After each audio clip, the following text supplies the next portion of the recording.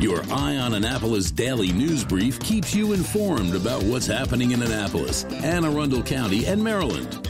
Local news, local sports, local events, local opinion, and, of course, local weather. Your Eye on Annapolis daily news brief starts now. Good morning. It's Tuesday, October 19th, 2021. This is John Frenaye, and this is your Eye on Annapolis daily news brief. Usually when you go away, there's a pile of crap to deal with when you get back. This time, it was surprisingly and alarmingly a little bit light. I'm not looking a gift horse in the mouth, so let's get right into it, shall we? A teenage student at Old Mill High School got into some serious trouble yesterday after apparently bringing in an unloaded BB gun to school. Another student spotted the gun about noontime, but for some reason never said anything until shortly before dismissal. Well, as you can imagine, it prompted a lockdown of Old Mill High and both middle schools that are on the same complex, and a search for the student ensued. After about an hour and a half, they found the student and an unloaded BB gun nearby. The school preemptively did cancel all after-school and evening programs, and the student is potentially facing criminal charges from the police and certainly punishment from the schools. Many parents were upset at the lack of detailed communication from the school, but in this case, or worse, the school's priority has to be making sure that the students are safe. I think the details can come later, which indeed they did, with a principal's letter posted to the website. On Saturday, just after midnight, a man pulled a knife on another man at Federal House. Apparently, the two were dancing at the bar on Market Street when, quote, accidental contact was made, causing the one man to pull a knife. He did flee the scene and police were unable to find him. There were no injuries, but it seems like an extreme reaction to me. Speaking of Annapolis Police, yesterday, in the wake of calls to reduce violence in the city, Mayor Buckley and Chief Jackson issued a plan. I've not digested it all yet, but we'll post it up on eyeonannapolis.net a little bit later on today. To date, the Chief Jackson has not responded to my inquiries about my suspicion that they are cherry-picking the crimes that they want to release to the public. He has canceled 2 meetings and not responded to emails, so absent a response from the Annapolis Police Department, we're going to begin sending Public Information Act requests as needed so we can accurately report the crime in the city. We likely will put out a disclaimer on any APD stories that the information provided by the department may not be complete. Stay tuned on that. Maryland is losing a 50-year public servant by the end of the year. Nancy Kopp, who began her career as a staffer in the House of Delegates before becoming a delegate herself, and is finishing her career as the second longest-serving treasurer in the state's history, having served for 19 years. Kopp will be retiring sometime before the end of the year. I always love to spotlight a business that can open under adversity, and Tim and Clare Coe did just that. Congratulations to Goosehead Insurance Agency, a new firm that opened up back in March in the heat of the COVID-19 pandemic, right on South Street. But they have their hands full with a growing business and 3 ankle biters. So congrats to them and much success. We will be speaking with Tim a little bit later this week for a local business spotlight, so you want to stay tuned for that in a few weeks. As we begin to wrap it up for the day, I hope you did catch the bonus pod that we dropped yesterday with Lex Arizi from Fish for a Cure. What a great and fun way to raise much-needed funds for cancer support. I went on the website and actually made a donation to my friends at Liquefied Creatives Boat because they were, well, how do I say this diplomatically? Not leading the fundraising pack, let's just say. But if you can, please help support the cause. And later today, we are going to be dropping all of the City of Annapolis candidate bonus pods at 2 p.m. They're all going to be at the exact same time, just to be fair, so you want to keep an eye out for them if you are indeed an Annapolis City resident. All right, that's it for the news. But first, a quick thank you to the 4 sponsors for today's daily news brief: Solar Energy Services, the Kristi Neidhardt Team of Northrop Realty, a Long and Foster company, Rehab to Perform, and Scott Gibson for Ward 2. All right, now hang tight. George Young is here from DCMDVA Weather with your locally forecast weather report. All of that in about a minute.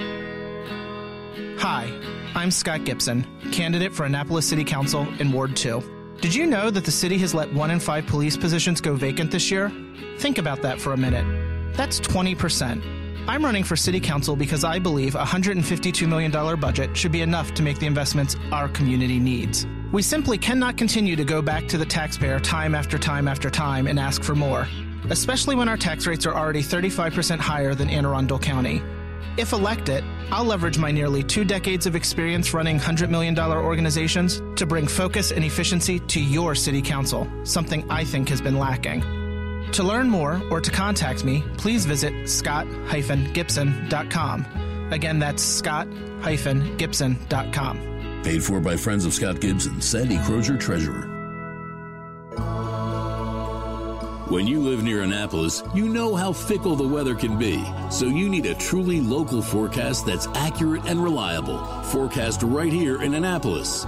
DCMDVA weather is not just for today, but for the rest of the week and the weekend too. Now here's George Young of DCMDVA weather with the weather outlook for today and beyond. Hey everyone, this is George with DCMDVA Weather, and this is your Eye on Annapolis forecast for Tuesday, October 19th. Plenty of sunshine yesterday for the Annapolis region, though it was cool out with winds gusting over 25 miles per hour throughout the day. And today will be fairly similar with tons of sunshine headed our way all the way through the weekend. Look for highs today near 70 degrees with winds remaining a bit breezy for most of the day before more sunshine tomorrow and Thursday with highs each day in the 72 to 78 degree range before another cold front delivers a reinforcing batch of cool autumn air with highs Friday back down around 70 and back into the mid or upper 60s for highs for the weekend, which should make for a perfect setup for Saturday's 12 p.m. Navy home football game against number 2 ranked Cincinnati. Okay, that's it for today. This is George Young of DC MDVA Weather. Make it a great day out there. Stay healthy and be safe.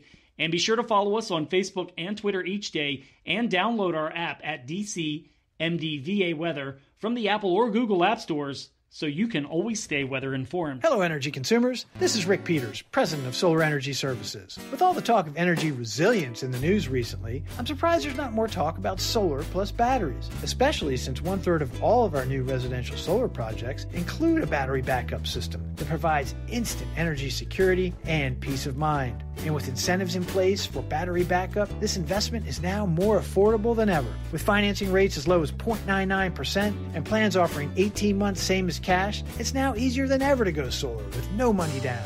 Financing creates an easy bill swap scenario where you replace your electric bill with a loan payment, allowing you to build equity in your own personal energy supply. Don't wait for your next power outage to act. Contact us today at 410-923-6090 or visit us at solarsaves.net to learn more about solar with battery backup. Don't wait another minute. Sunshine's are wasted. Sunshine, sunshine, nothing else can make me feel so fine. Another moving moment from Kristi Neidhardt of the Kristi Neidhardt Team from Northrop Realty, a Long and Foster company. One of the most common questions we get, how do I maximize the value of my home before I sell it? It's a great question.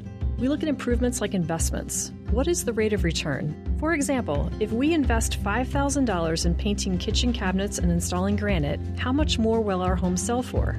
The answer? About $25,000 more. That's a 500% return on investment. Because of returns like this, we have started a program called Investing in You. We know cash is often tight when you're making a move, and we are here to help. We will front you up to $15,000 to invest in refreshing your home before you list it, with the agreement to be paid back once your home settles. Call us today so we can help you maximize your home's value. That's another moving moment from Kristi Neidhardt. To get in touch, call 410-599-1370 or visit kn-team.com. That's kn-team.com. You've been listening to the Eye on Annapolis Daily News Brief. Tell your friends and colleagues, this is the podcast where you can keep up on the latest with what's going on in Annapolis and Anne Arundel County. And don't forget about our website, eyeonannapolis.net, where you can find even more information. And make sure you follow us on Facebook at All Annapolis and on Twitter at Eye on Annapolis. This Daily News Brief podcast comes to you every Monday through Friday at 6 a.m.